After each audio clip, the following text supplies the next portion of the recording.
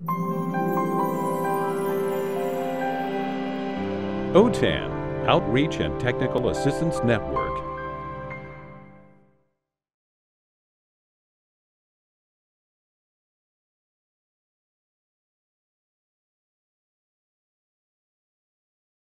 Okay, everybody. Hi. Good afternoon. Thank you for coming. I think actually the very first thing I want to do, even before I get into the presentation, is just sort of ask how many of you were at the first session of, or the first of this series a couple of weeks ago, and if you would answer that in the chat. So far we have 2 no's, 3 no's, and 1 yes. And we have 2 Melinda Holtz. Well, yeah, because I answered twice. Responding yes. Okay, but I know you were here.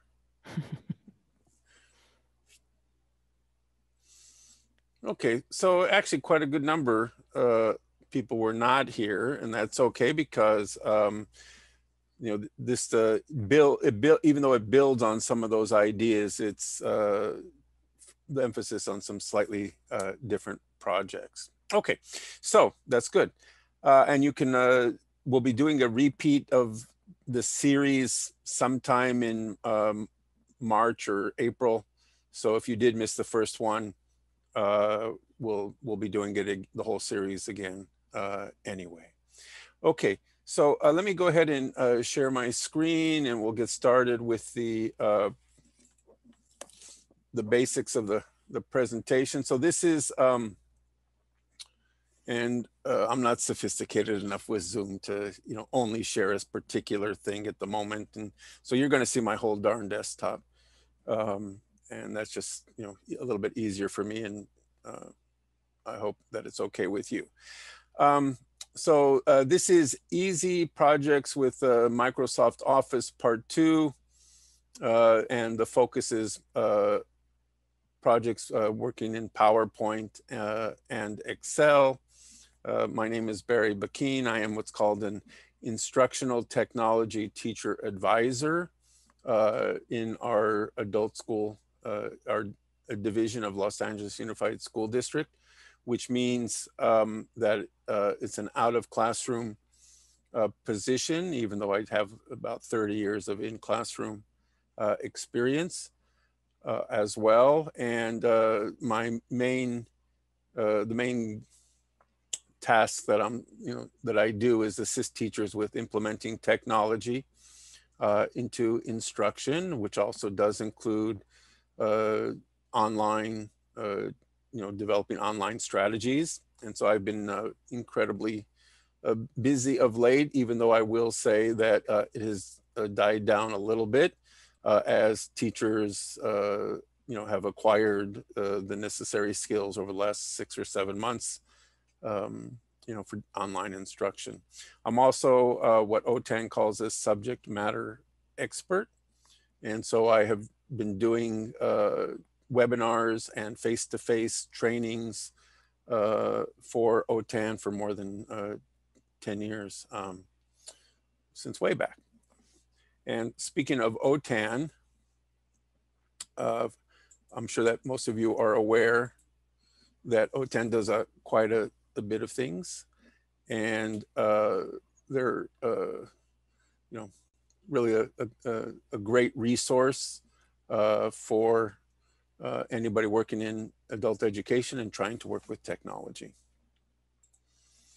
So for today, hopefully those of you who have joined us, you'll, after the webinar is over, you'll be able to demonstrate to your ESL, ABE, and academic subjects several separate projects using Microsoft PowerPoint and Excel for the purposes of practicing grammar, vocabulary, or just mastery of content. And while the specific examples are PowerPoint and Excel, for those of you who use other platforms, like Google Docs or spreadsheets and things, all of these things are transferable to those platforms as well. So before we get started, though, I will say, obviously, that most of these ideas did originate in face-to-face environments. And so now we do have the extra complexity of trying to deliver these projects online. And so it's incumbent upon all of us to perhaps adapt what might have been, go to a computer in a computer lab and, do your project and print it out to a new online format. And that can take uh, various paths. So for example, you may be using a particular learning management system. So our district uses Schoology. Others obviously have, many different options, or some may not be using any at all. So you have to think about, what your district is doing. And so, first see if these things can be done maybe within the confines of your LMS. So for example, a basic profile, or like a paragraph that, formally you may have printed out as a Word document, little, some introduction of yourself or of the students, maybe that now you can do that within your LMS as a profile picture and a few words, or you could do it as a discussion. And so those things, are things that each individual teacher has to consider for themselves. And so, again, whatever it is that you're using, if all of your students have access to, like a Google account, maybe there are features within Google that might make it easier for you to do this project. So, if I'm demonstrating it as a PowerPoint, then, maybe your students can more easily complete it instead of learning about PowerPoint, maybe learning about Google Slides. So those are just things that everybody has to consider on their own. Okay, so let's move on. And of course, it's not just the projects that you have to think about. It's also how are you going to introduce the projects? How are you going to communicate with your students if you're in a completely online environment, how to do these things? So, is it a matter of, are you using Zoom? Are you using some other type of synchronous platform? Are you going to email instructions? Do you use Remind?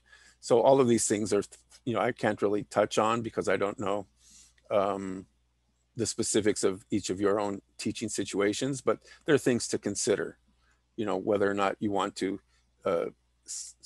email a packet of instructions, or whether or not you want to create little videos on how to do these things, or, just depend on live sharing in a Zoom session.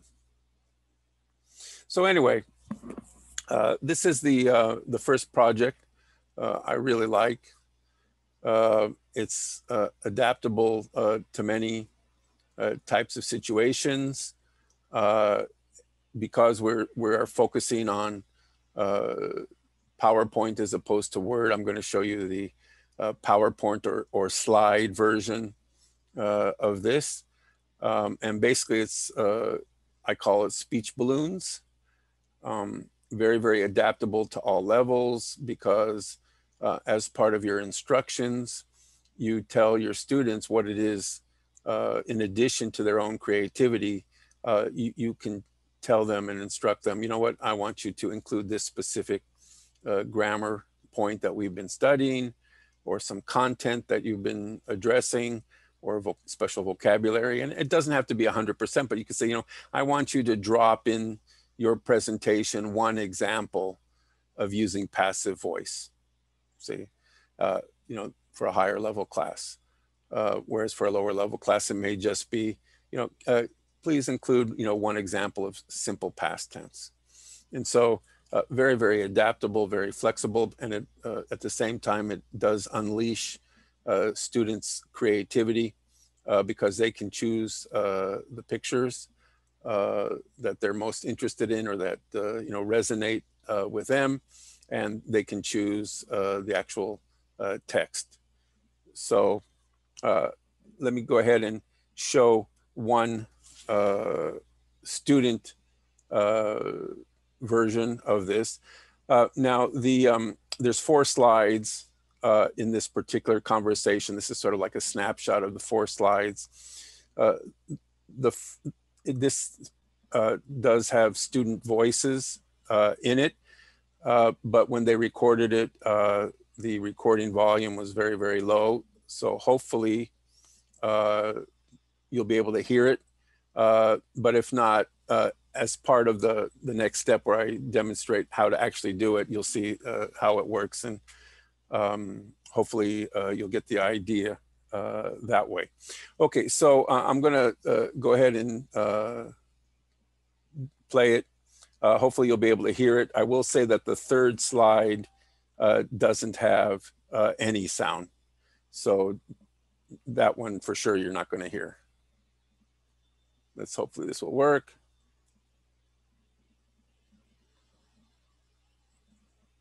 Tell you what, let me go up here and we'll just play it from this slide and see. This baby was our dream. I love you and the baby so much there. Let me get rid of this.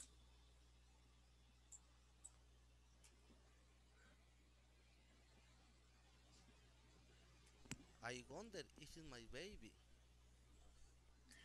Okay, so did everybody get a chance to, were you able to hear that, first of all?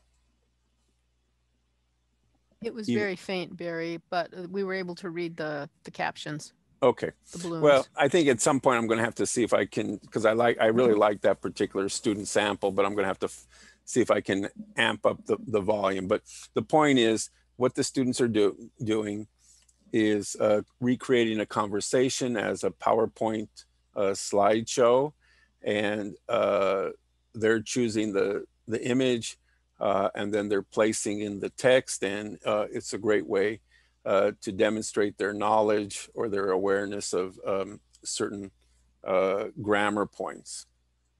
Oops. So what I'm going to do now is I'm going to get out of that presentation and just going to start a new PowerPoint presentation and demonstrate the basic steps. So I'm just going to go ahead and start a new blank presentation. Okay. And again, this is all very doable using Google Slides. And so for this particular one, instead of this layout, and for those of you who have never ever used PowerPoint, basically you have 3 main areas. On the left side, you see a list of your slides. The center is a work area, and then sometimes on the right side you'll have another panel where you take care of other activities. You have some choices of different layouts here. Very easy to demonstrate to students. You can start out with a completely blank slate. Sometimes you can have things that are pre-formatted. For example, some text would go up here, and then you could insert maybe a picture, a table, other items. But we're going to go ahead and we're going to start with a blank slate. So the first skill that you want to make sure students know is how to insert a picture. There are different ways to do that. I'm not going to go through all of them. You can insert directly from from the internet. You can insert from pictures that you may already have on your computer. And again, this may be where, if you feel like, with certain levels of students, you have to exercise more control. You could provide, some already vetted images that are appropriate or that work well with this particular project. So in this particular case, I'm going to insert a picture. Okay, insert a picture. And I already have a folder where I have some pictures I set up for the webinar. Okay, so I'm going to pick one that I know will work. Okay, and there it is. And so by just selecting the picture, it automatically places itself in the work area. And then I have to think, well, you know, will people see, you know, the speech balloon? So I may want to make this a little bit smaller and put it in the center. Okay. And of course, with these presentations, slides, they tend to be very horizontal. And so, you know, horizontal pictures work a little bit better, even though they don't necessarily have to be. Also, you want to have a variety of, you know, people or, you know, animals if necessary, you know, or other things that you can use as the source of the speech. And so a little tip that I like to do is once I have the picture decided and where I want it on the frame, I don't want it to jump around as I progress from slide to slide. So what I'm going to do is I'm going to back from the home tab, okay, I'm going to make several slides that are exact duplicates. So under new slide, there's an item that says duplicate selected slide. So I've already selected slide number 1, and I'm thinking, well, I'll probably have maybe four different conversations. So I'm just going to just do that 4 times. And so I know that the conversation is going to take place over 4 slides. And as I go through this presentation, I know this picture is not going to jump around. Okay. All right. So the next step is to get the words. So PowerPoint has a feature that works very well. Insert shapes. And so I'm going to select a shape, and the type of shape I'm going to use is called a call out. And what's nice about these, there's quite a few different little varieties here, but they come pre-formatted, and all you do after you select your shape is you can click on the screen and it appears, and you can drag it around and enlarge the size. And then it's got this little shape over here, the little yellow tab. It's got the arrow that sort of points to who is doing the speaking. And what's nice about these is you can type right away. So for example, I might say, start typing, okay, please click on the new card button. Okay, and that represents what this individual is saying. But it does, this is the default. Every time you start a new one, you may get this default, but you do have different colors, different options. So you can change the color fairly easily, okay? And then you can, just by, you know, most programs, you can change the size of the text. See, to fill it up the screen. And as you do that, you can adjust it, okay? So in any case, it's very, very easy to do that. Oh, but what I see that what I did is I was working on the 4th slide instead of the 1st slide. No problem. You can just click the slide and drag it into place. Okay, so that is going to be my my 1st slide. So before I go on, if you have any questions so far about this one basic process of inserting the speech balloon into your slide. And I'll take a quick look over here at the chat and see if there's anybody who has a question. I'm going to do it another few times here anyway, so you'll see it a few repeated times. So if you do have any further questions about that, let me know. So, okay, so now I click on the second slide, okay, and I go back to insert. And again, a shape. This time I might do a different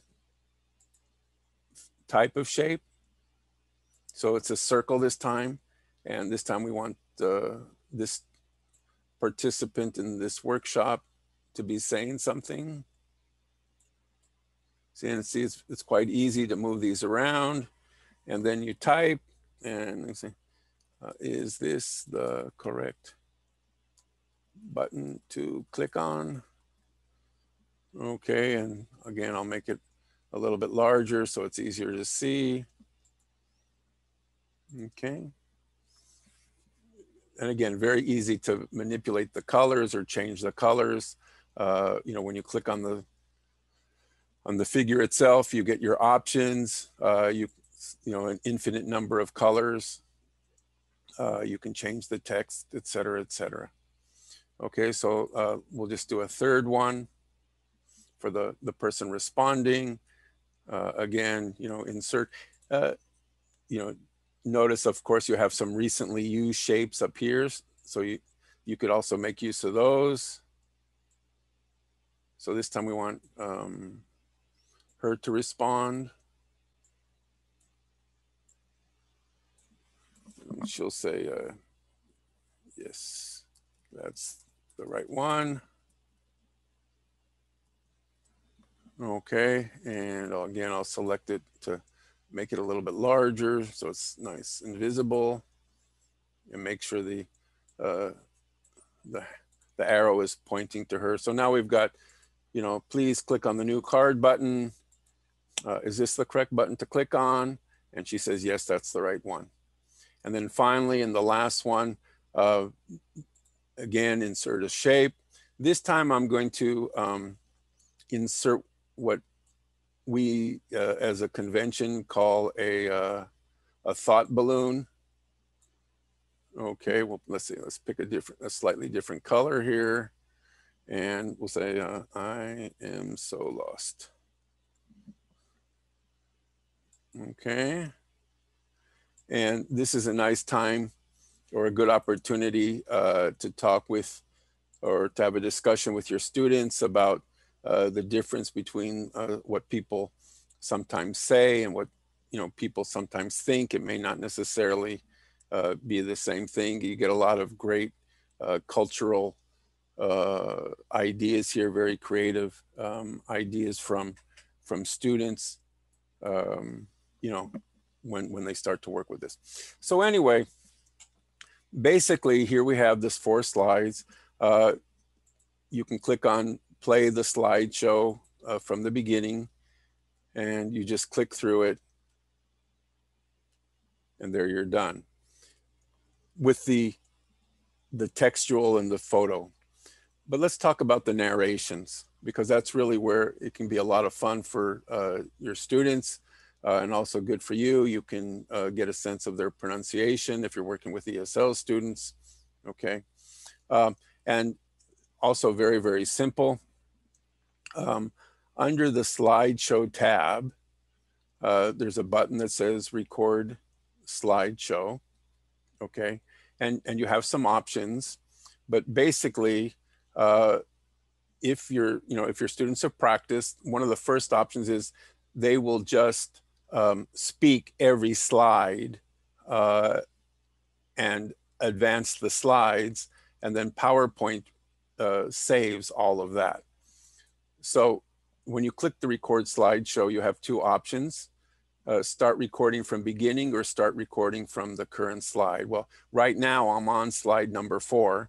So what I really want to do is start recording from the beginning. And then I just start talking. Okay. And notice we want to start the recording. And so hopefully what's going to happen is it's going to start up at the first one. It says, what do you want to record? The slide and animation timings, the narrations, ink and laser pointer. See, so, there's a lot of features, that some people may produce an entire presentation, but we do want to do the slide and animation timings. And we also want to get the sound. So I'm going to say start recording. Please click on the new card button.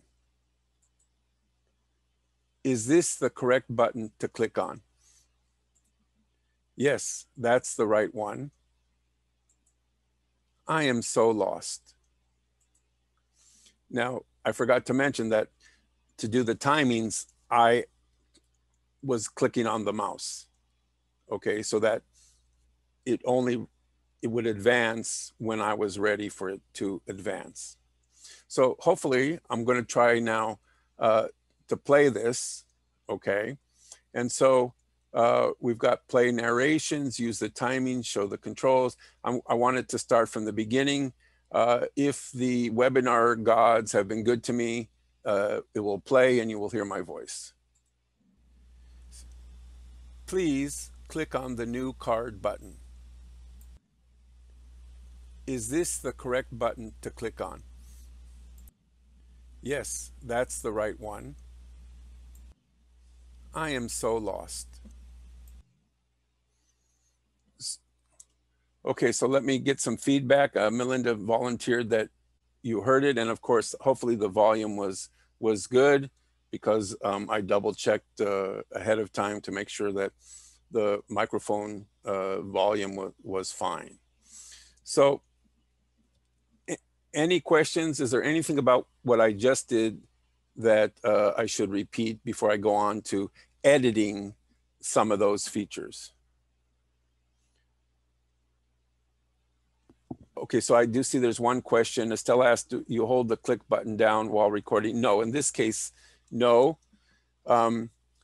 It's once you click it the first time, the recording automatically stops, automatically starts. Then when you, and it doesn't stop until the end of the complete slideshow. All I did was I did use the mouse to click through when I was finished speaking to click through to the next slide.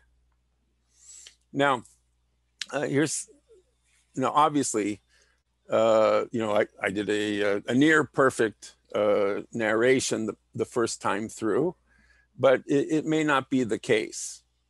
And there are some limited editing capabilities that I wanted to run through. So for example, let's say that you messed up on the second slide. Is this the correct button to click on? Well, you do have the first option is you just tell your students, well, just start all over again. You start recording from the beginning, and then you run through the whole slide again, the whole slideshow again. The other option, though, is maybe just fix one slide. Okay, so let's see, how would you do that? So let's say slide number 2 is the one that we want to fix. So I select slide number 2. Under record slideshow, I now have the other option, start recording from the current slide. Okay, so I'm going to do that. So what I'll see is I'll see this slide. And again, I'll get everything ready. Start my recording. So I click that once. Is this the correct button to click on? Oh my gosh, what happened? Oh, I have to do the rest of the slide, right? So, oh my gosh. Oh, yes, that's the right one. I am so lost. Oh, so I really messed up there because it didn't tell me that how to stop for that slide. And that's a weird little thing. There isn't a stop recording only for this slide. So what happened is it expects you to go from here and then continue all the way through. Okay, and so that's a little off-putting, but there is a fairly easy solution to it. Let me just check to make sure if I do undo, if it went all the way back to the original recording. Let's just play it from the beginning. Please click on the new card button. Is this the correct button to click on? Yes, that's the right one. I am so lost. Okay, so the undo worked. All of the 4 slides are recovered. But let's say again, this one is really a problem, and I don't want it. But I don't want to record the other ones after it. So what you do, 2 steps. Again, under record slideshow, we're going to clear the narration on that slide. Not on all slides, on that slide. But now what we're going to do is we're going to drag that slide that we want to fix down to the bottom. Okay, we're going to trick the recording because it will stop at the end of the slideshow. So now if I record this particular slide again, it will stop at the end of it because it's the last slide. So I'm going to say start recording from current slide. And then Barry, before Yep. you do that, if someone doesn't see the record slide or the record button on their Word or their PowerPoint, why would that be? Would it be because it might be on the web app, or they're not the updated version, or? I would suggest that they make an appointment to visit the OTAN office hours and get advice from all of the experts at OTAN, because I have no idea. Good idea. Thank you. That's what I would do. But all of those things that you mentioned, may be things, but I don't know about them. So that's what I would do. Probably the first thing I would do is I would call Melinda Holt at OTAN, or Marjorie Olavides, or Anthony Burek, any of those people. Okay, so anyway, let's now do this. We'll do the start recording, and this time it will end after this slide only. Is this the correct button to click on? And now let's see if that worked. Let's see if we can do it we'll listen to it from the current slide. Is this the correct button to click on? Okay, so that's good. And then what do? I just drag it back up to the location that I want it. And now when I play from the beginning, it's fine. Please click on the new card button. Is this the correct button to click on? Yes, that's the right one. I am so lost. Okay, so there we go. Before I move on, how do you feel about this type of project? Is this something that you think your students, may enjoy, may feel like it's a challenge, may like to try? Can I get some comments, some feedback in the chat?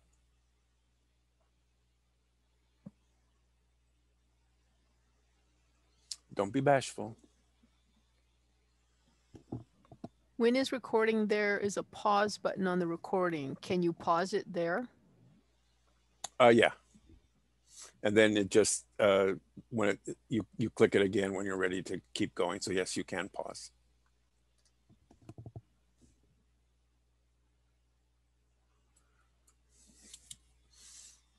So Beverly says, you make it look so easy. That's partially a function of, I've been doing this for a long time, but it's also partially a function of it is easy. I suggest that if you were not trying this yourself, while I was demonstrating, that you do it. And you can see it's really easy. Basically you insert the picture, duplicate a few slides, insert the text boxes and then the narrations and recording the voice. And recording the voice is a little, does add a certain amount of complexity, but I'm fairly confident that most levels of ESL students who are working, with a computer or a laptop will be able to do this. Truthfully, I'm not so sure if your students are, working from phones, if they would, find this as easy to do, but it's certainly something that's available. Okay, so let's go ahead. I'm going to go back. I'm going to close this and we'll go back to the main PowerPoint and look at another project. So the next project is really exactly the same as the last project, but more specific. You're asking your students to really practice or demonstrate a vocabulary point or grammar, but all the techniques are the same, because basically they're going to create a slideshow, okay, with whatever grammar point, multiple examples of whatever grammar point or vocabulary point that you would like them to practice. So in this particular project, the students were working on modals. And so, the idea was just insert a photo, insert text, and perhaps you want to, for example, if you can see there where it says the modal of ability, when I was young, I could swim. And so, you could introduce some other features of the, change the color of the text or put it in, underline it. And then, you can tell them, do 10 of them, do all of them, do as many as you can, do different modals of ability. So in this case, obviously the student was running through different types of modals, but, it's just a variation. You can have them type this all out as a Word document, if that's what works in your particular setting. But if you want to introduce a little bit of variety and give them some skills in using PowerPoint or Google Slides, this is just another way to deliver that project. And it might be a little bit more interesting for them. Okay, so I'm not going to show how to do that because basically all the techniques are exactly the same. So now let's take a look at an Excel project, basically, and that can then be used to incorporate it into a PowerPoint. So I used to do this with, ESL students, daily activities project. And basically they learn about Excel, some very basic functions of Excel, and how to work with tables. Okay, so I want to take a look at an actual student project here. So let me flip over for a moment. There we go. And we'll just play this slideshow from the beginning. This one doesn't have sound, but it could. And I'll click on the next slide, and they have their writing on the last slide. And of course, they could also, divide up this writing selection into multiple slides. Okay. A very, very basic PowerPoint, but the PowerPoint is also dependent on the second slide of the chart. So let me go into Excel and we'll see what that chart looks like. So this is the actual chart that the student created. And again, all of these things, work in Google Slides. But basically all we're talking about are two columns of data. Okay. And when I start from a blank screen, a blank worksheet, we'll talk a little bit about that. Hopefully, you have some experience with Excel, but if you don't, again, you know, Excel has extreme levels of capability, but they also have very, very basic levels that you can work, that even ESL students can learn to use and manipulate. So basically you're looking at two columns of information. The first column is your categories, and then the second column would be the hours. You know, how many hours out of 24 hours in a day do they do that activity? So you're asking the student, you know, make a list of the different things you do, and then have a list of, you know, how many hours, and they should add up to 24. And in this particular case, you could teach, if you want to, the formula. Notice that there's a formula here for adding up how many hours. See, and you could just remind them, make sure that you don't have more than 24 hours in a day. Okay, it's a very, very simple device, and I'll show it to you when we start with the blank, the blank worksheet. And then basically, you insert a table. It's all done automatically, and the students really don't have to do too much, but they can manipulate the table in different ways. So I'd like to show you that next. Okay, so let's start from a basic worksheet.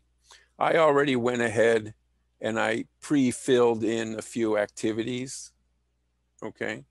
Sleeping, working, driving, cooking, eating meals, watching TV, doing homework, and I added up some things. And the truth is, I'm not even sure if this is 24 hours. How do you do the auto sum? It's very basic. You just click on the first cell that you want to be added, and you highlight all of them with all the numbers, okay? And then there's a menu item called automatic sum. And so I can see, oh, look at that. I was just doing this in my head. I have more hours than the day. So maybe here working instead of 10 hours, even though it's, let me put 8 instead. As soon as I click off, okay, so now I'm not at 23.5. Okay, so maybe we'll say cooking. We can just change that and we'll make it 1.5. I hit the enter key. So now I'm at my 24 hours. Okay. You notice this column is a little bit wider.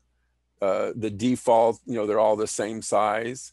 All you have to do is just move your cursor between the two letters of the column, and you can drag it out. And, you know, students can pick up on these things as well. Okay. So that's the first part. All they need to do is put in their list of activities and then their hours. Now they want to move on, which is inserting a table. And again, it's all automatic. You show them the insert button or the insert tab, okay? And it shows them different possible charts. So in this case, you know, you could show them what it looks like. You know, you hover your mouse over it and you get a column chart, you know, all various different charts. This idea seems to work best as a pie chart. Okay, so what are we going to do? We're going to highlight all of the cells that have titles and move to the right and highlight the hours, not the total, just the hours. So now that area is highlighted. I'm going to go right over here to the insert a pie chart, and they give you some samples. And notice as you roll over the sample, you actually get to see what happens to the sample. So I like this one, the 3D pie chart, and I'm going to select it. Now notice that it automatically inserts the labels for the different colors. And you can, you know, enlarge it if you want, just by dragging on the handles, okay? But also, notice it's got a title, so you can show the students, you know, you just click on the title. and they can change the name. So instead of a chart title, we'll say daily activities. Okay. But it doesn't have the numbers. And so you can do that in a couple of ways. If you look up at the top, notice there are some options of the design. See? So that's the first option. This one, notice it moved the labels from the bottom to the actual areas, which could be nice. This one, oh, look, it's got the numbers, which are automatically converted to a percent. And the labels are on the right side. And so that's one way that you could tell students, pick the one you want or pick the one that has the information you need. Okay. That's one way to do it. Okay. Also over on the right side, you have some items here. This one says add or remove change elements. So for example, this one does not have the data labels. See, but if you click on it, it would drop the data labels in there also. So these are very simple commands that you can, show your students how to manipulate them. See, now notice, you see, because I checked off the hours, when I go back to this one, now it shows the labels and the hours in the same way. See, so it's really up to you, whichever method you want to do to, have the information displayed. Okay, so here you have it here and here, and you can say, where do you want it to happen? So there's all sorts of little variations.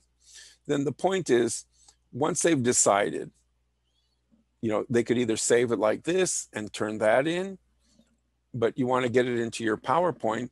So basically all you're really doing, clicking on the chart and then just copying the chart.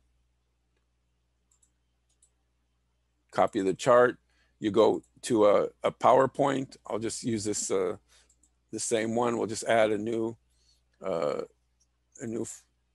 slide, and then it's just pasting. It really doesn't, get much simpler than that for your students. And so it's a really great activity. They get to learn a little bit about not only the functions of PowerPoint, but they're also learning a little bit about Excel and how that works. Any questions on that? Because we're getting down to the end, I think, right? No, well, we actually have quite a bit of time, right? We started at 1. Yeah, never mind. I was thinking we started at 12:30. I start my my regular trainings for my own school at 12:30, so that was the clock I was on. So we have quite a bit of time. Is there anything about this that you would like me to review or repeat? And hopefully some of you are trying this on your own computers. Barry, we have a request for the repeat that you just offered in the Q&A. Okay, and we can do that very easily right from the beginning, okay? So I'm just gonna say a new worksheet, a new workbook. All right, so we're really starting from scratch here because we do have quite a bit of time. I'm gonna expand that first column. And again, this is the 24-hour, the daily activity. So, that would be the topics, but again, it could be, you could be making any type of chart. But let's do this one. So let's see. I do know that sleeping is a large part of my day. Okay. Computer work. All right. I do like eating. So all you're doing, your students are just typing the categories. Okay. All right. Daydreaming now, big part of my day. Okay, checking Twitter. Do any of you guys check Twitter? See what's happening, in the world? Is that a popular thing or is it just me? They call that also doom scrolling. Have you heard that term? You just keep looking at Twitter without stopping. Okay, what else do we have? Planning for class. Getting dressed. All right, not too much time. Don't need that too much. Anything else? So, give me some other categories of things you're doing. Let's see. Sitting.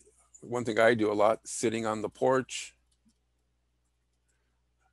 Not very much commuting nowadays. I don't really have to do that at all. Exercising. Okay, yeah, probably exercising. Okay, so I've got all of my categories. Now I can go ahead and start to put in some numbers. 7. And in fact, you know, remember what we said about the auto sum? We can start that right away, even though the numbers aren't there. So I'm going to highlight all of the rows. We have columns and rows in Excel, and then cells. So I'm going to highlight all of the rows in that column and click on auto sum. Okay. Oh, you know what I did? I clicked in the wrong place. Let me undo that because we wanted to go down below. There we go. And now we'll do the auto sum. And see, now it's in the, you have to highlight past the last row. So that's 7. So let's see, computer work, quite a bit of that. Let's say 8 hours of that. Oh my gosh. Eating, not so much, maybe 1.5. Okay, and notice what it's doing. It's giving me a running total. Daydreaming, I've been really good, only a half an hour of that every day. Checking Twitter, of course, some of these things occur simultaneously, but let's say an hour. Okay, doom scrolling, that's almost the same as checking Twitter. Planning for class, I don't really have any classes anymore, but I do work with teachers, so we'll say that's 2 hours. Getting dressed, okay, we'll give it another half hour.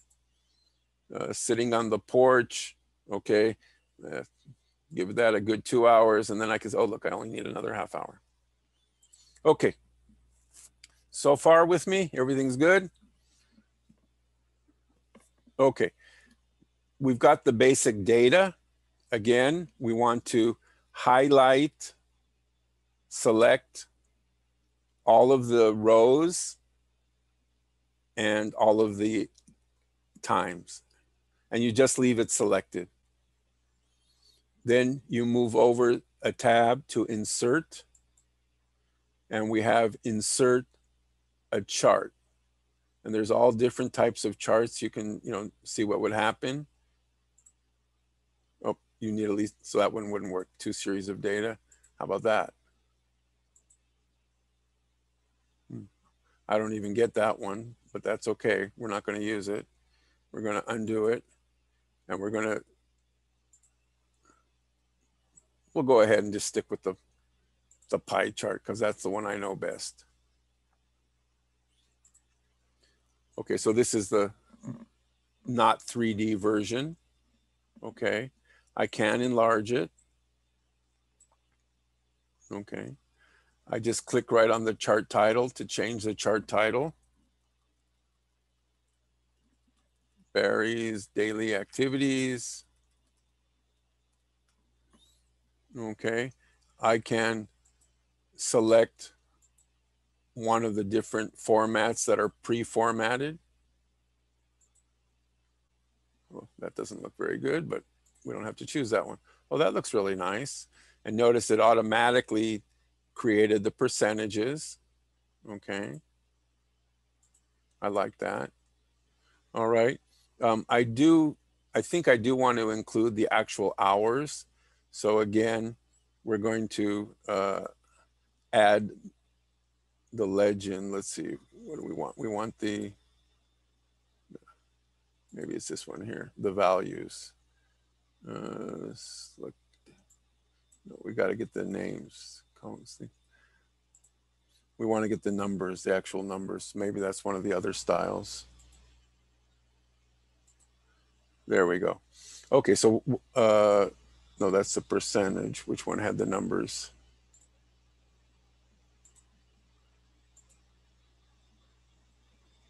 Let's go back to the add the elements, data labels.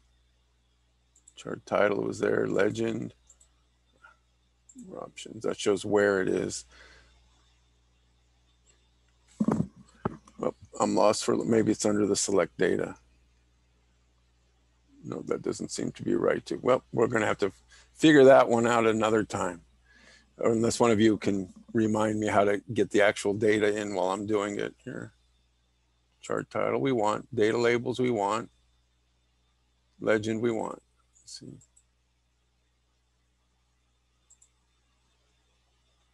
Yeah, that seems to not be the label options, category name, value. Maybe that's it. Well, I'm getting lost in the weeds here. But in any case, what I did want to show you was, the other thing is, you see, all of these labels are a little bit too crowded. So you can actually drag them around. And that may be something you want to show your students. And you see this one here, it automatically included a line. If you get too far away.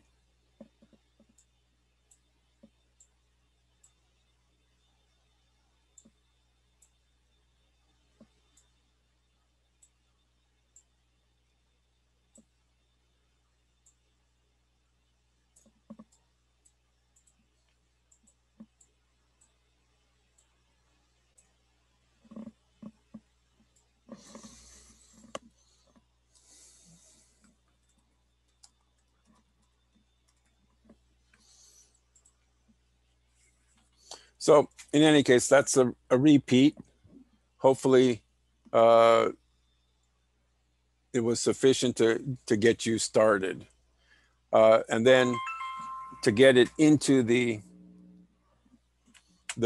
PowerPoint, you could leave it like this, but to get it into the PowerPoint, you just click on the whole table, it selects it, and then you can copy it and paste it into the PowerPoint. You could copy and paste it into a Word document. You could copy and paste it into a discussion on the LMS. You know, there are many, many ways for the students to get this data to you. And then also,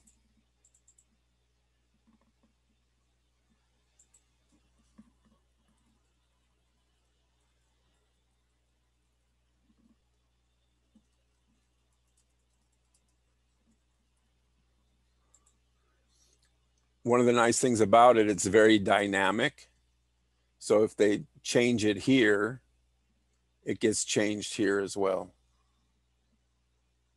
which is pretty cool, because if they find a mistake, for example, if they paste this into the PowerPoint or into your LMS, and as the teacher, you notice the mistake, as long as they haven't gotten rid of their original file, if they've saved the file, it's not that difficult for them to go back to the original and do spelling corrections. But again, you know, this is the type of activity that not just for ESL, but you know, perhaps students in academic classes may find this type of you know, ability to work with Excel a good introduction to using Excel. So I think that's enough for this particular project. I would like to move on to the last project, unless there are any further questions. Let's get rid of that, and we'll minimize that. Okay, I don't see any questions popping up. I think we're okay. All right, so that's called the Daily Activities Project, which is a nice introduction to using Excel, and builds on the PowerPoints. The final project that I want to talk about today is an actual research project. This, you know, this wouldn't be the first project you try. with your students. But after they've done multiple projects, after they've done multiple PowerPoints, after they've worked, they've done Excel, this is a great culmination project for a semester because it involves quite a bit of things. So it requires, or it involves, having students actually design a research project where they actually have to collect data from other members of the class. When I used to do this, I always tried to make sure that the data was something that they actually had to initiate a conversation about. So for example, finding out what color people, pants were, was not really suitable in the classroom, because in the classroom you could just look at what color people's pants were.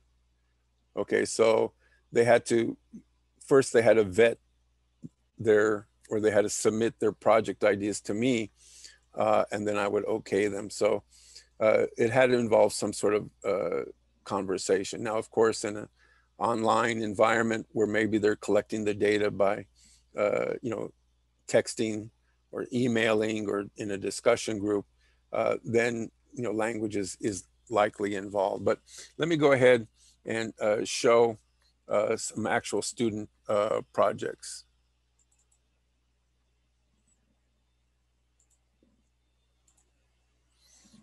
Okay, so this was ESL intermediate low. Notice actually this was I used to do this with other teachers. And the reason we did that was some of the students were intermediate low, and then the other class was a different level. So it really was a nice effort in cooperation between students of different levels. So this is the research project. And I'm just clicking through the slides here.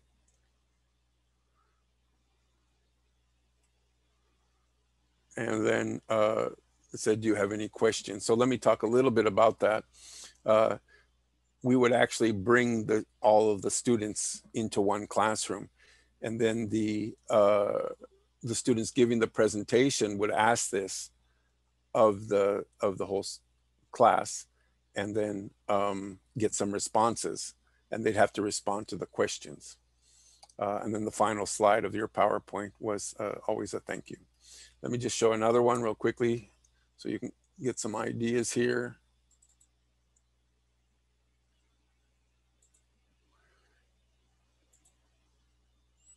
And all of this stuff with the backgrounds and the types of letters, that is not teacher generated. This is all students, going crazy.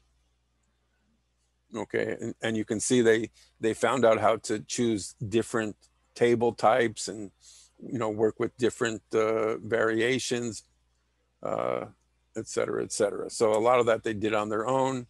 Let's take a look at another one. Oops,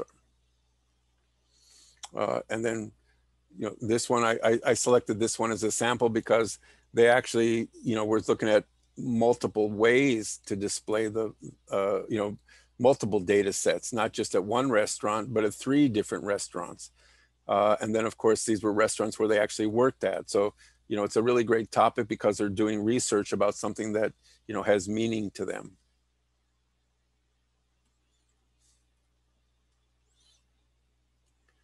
And then we've got one more that I want to show you.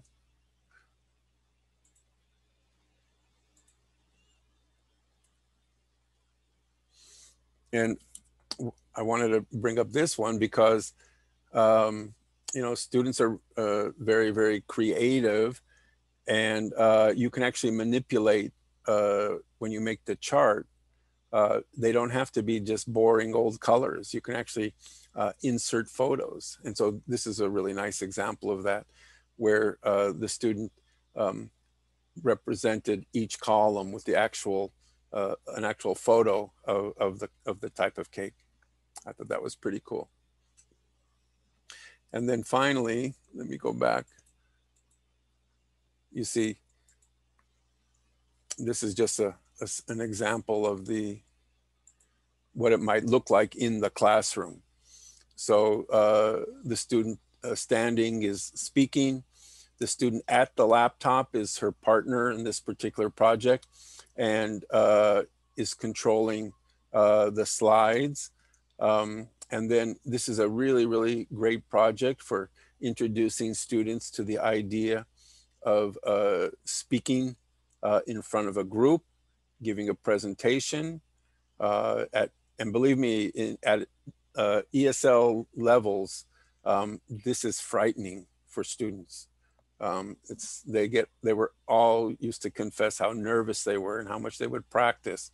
But it's a good idea to, let them in on some teacher techniques. Where do you stand? Do you face the screen the entire time? Do you face the students the entire time? I used to give them a laser pointer so that they could, really practice giving a presentation.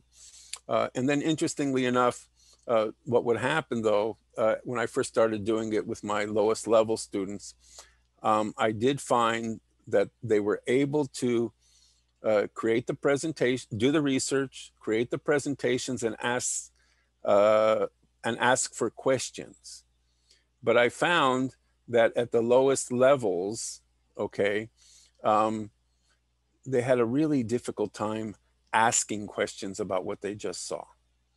And that was when it occurred to me, maybe I can bring in other classes, higher level classes, to be the audience. And so that was another reason for pairing up classes. And sometimes I wouldn't pair up a class to do the research.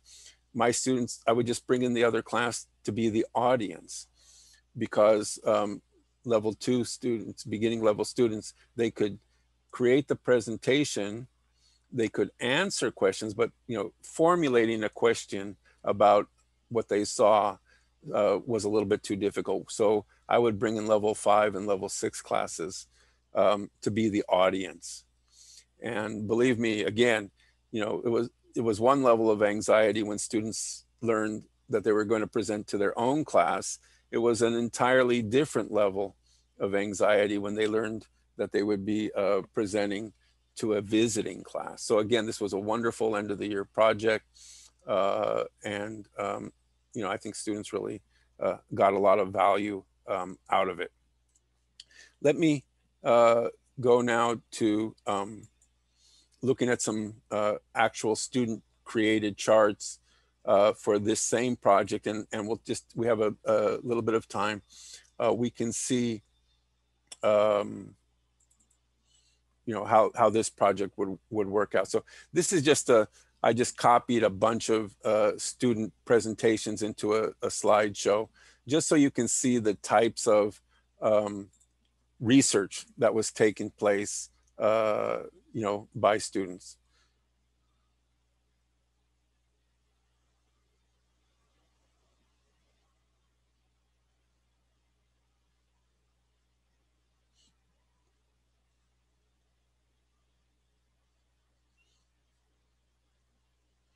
Isn't that a great research project? How many M&Ms of each color? Okay, and what I like about this one is that, again, the students do research about things that have meaning to them. So this was the average monthly production of women's clothing by size at the factory where she worked. And so she, she had that data available to her. Anyway, that's just a few examples. So many different types of things. Okay, so let's go to an actual, this is the actual worksheet. Again, if they've done the daily activities project already, they're already familiar with the basic concept. If they haven't, it's not that difficult to, to introduce to your students. You're just looking at 2 columns. So in this case, favorite car company. So column A has a bunch of different cars. And then Column B has, how many students said Honda was their favorite car, how many students said Toyota was their favorite car. So that's all the same.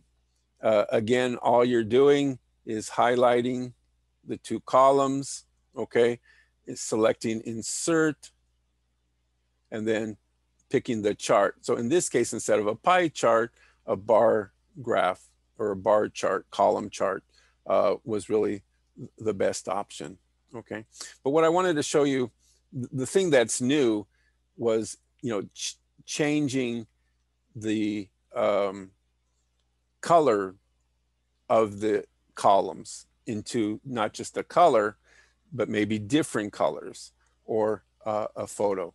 So I can do that with this one. The way it works, again, remember, you can just click on the whole chart and make it a little bit larger so it's easier to work with. Okay. And then you just select the columns. The first time you click on a single column, all of the columns are highlighted. Okay.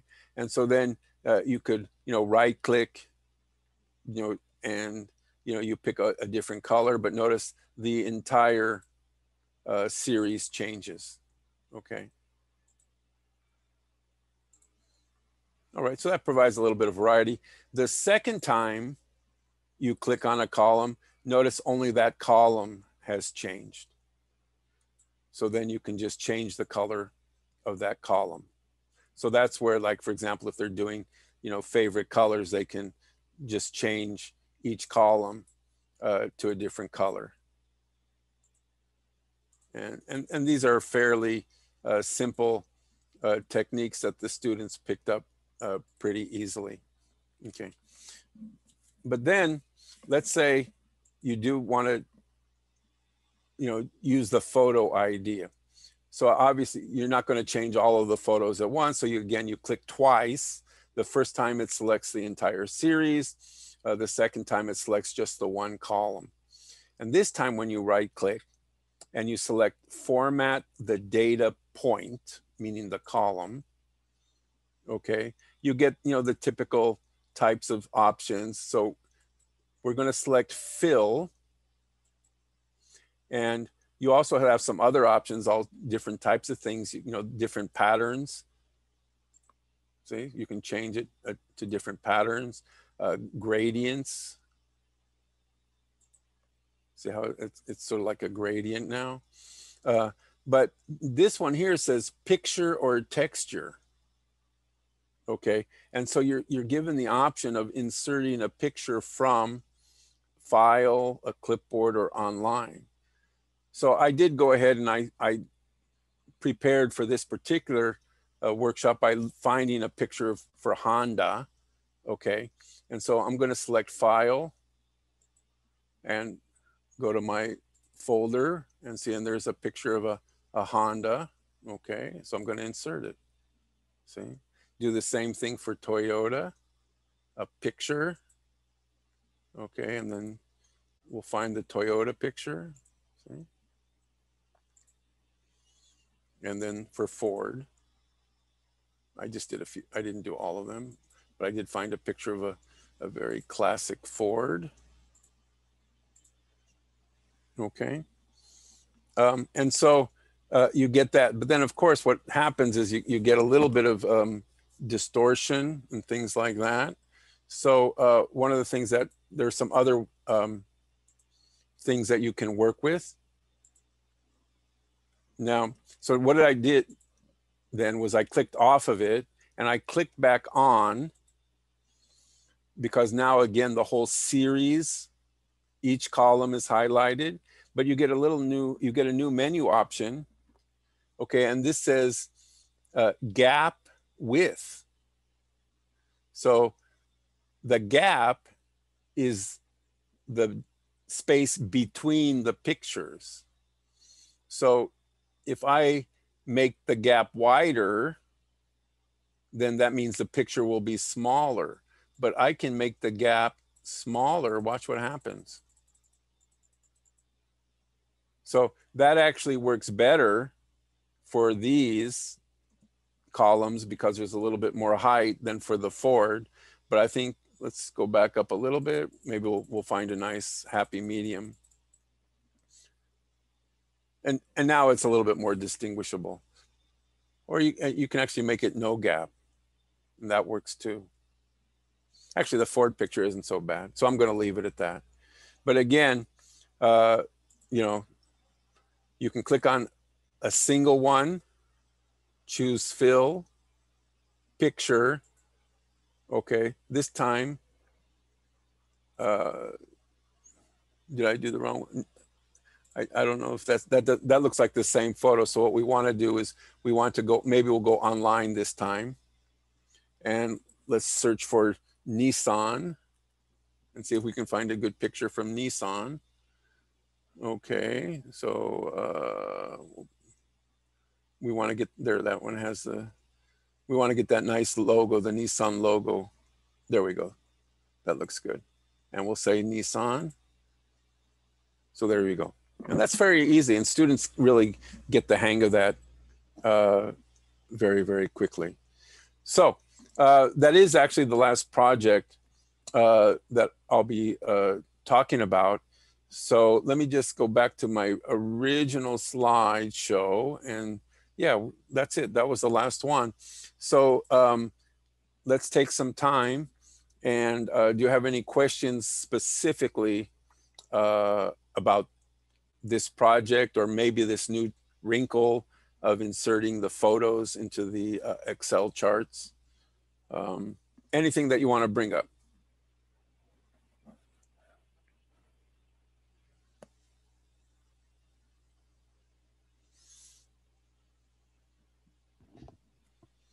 And the crowd goes still. Yeah. They're all playing, I bet you. I hope so. I hope they're trying this out. Yeah. Because it, again, you know, it's not the type of project you want to do at the beginning of the semester. But, you know, if you've been working with your students for a few months and they're getting familiar with using some of these, you know, tools to practice language. Remember, if it's an ESL class or other type of class, the language is the important part. This is the vehicle for getting them to stand up in front of the class and speak, or getting them to talk to your student, to other students in the class. And it doesn't have to be students. It could be people at their work, or it could be their friends. But it's a chance to, you know, get them to speak and to communicate using the language. And we're sort of tricking them, you know, by making them do a project. You know, that's one of the things about project-based learning, is they forget they're learning a language and they're actually just doing something.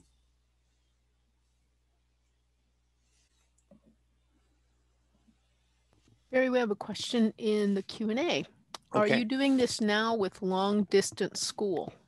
Are you doing these projects?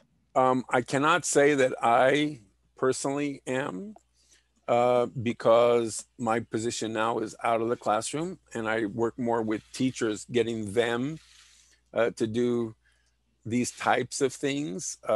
In general, you know, I would say these last 6 months, I'm still getting, you know, teachers to use our learning management system. You know, how do they even put materials in the learning management system? Some of our teachers could probably do this and run with it, and I do introduce some of these ideas, you know, along the way, but I don't actually get a chance to do these things with my own students now for quite some time. That's why some of the dates on the projects are a little bit old, but I'm highly confident that seeing what other teachers are doing with their students, that these are still very, very doable. In our division, you know, we have CTE teachers who are really going very, very strongly with having their students complete projects and turning the projects in with photos, with videos. And so I'm fairly confident that, you know, these types of projects are very, very workable. Just as an example of that I know for a fact, and I've seen some really nice examples, the cosmetology, one of the cosmetology teachers, you know, has students take photos of each step in the process of, for example, preparing somebody's nails. And so that's the way they demonstrate in the online environment that they've learned the competency. So they're taking photos, they're using PowerPoint, and they're dropping the photos into the PowerPoint slides and explaining each step of a process in order for them to move on to the next competency. So I do know that it works. I can't say that I've done it with my own students yet.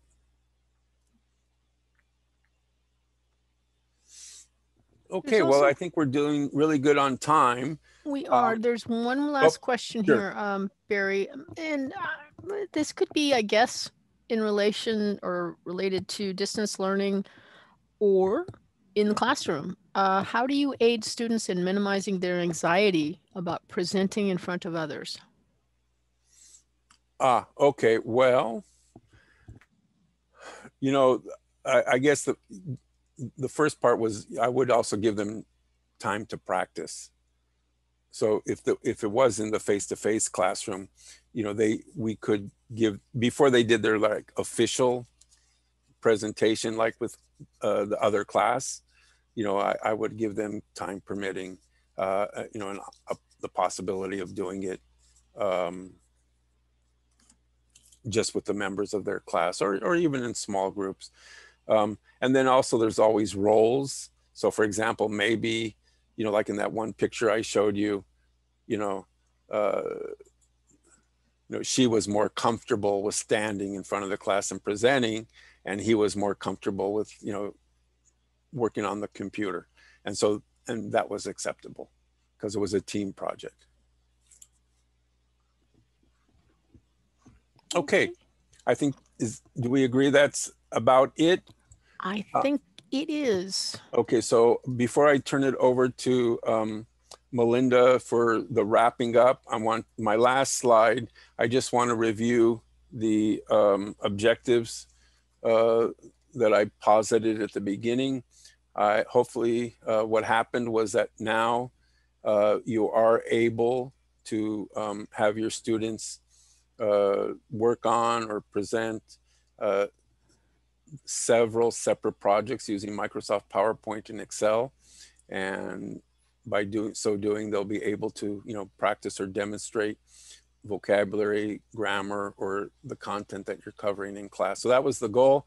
I hope that I met those objectives. I want to thank you for being here today.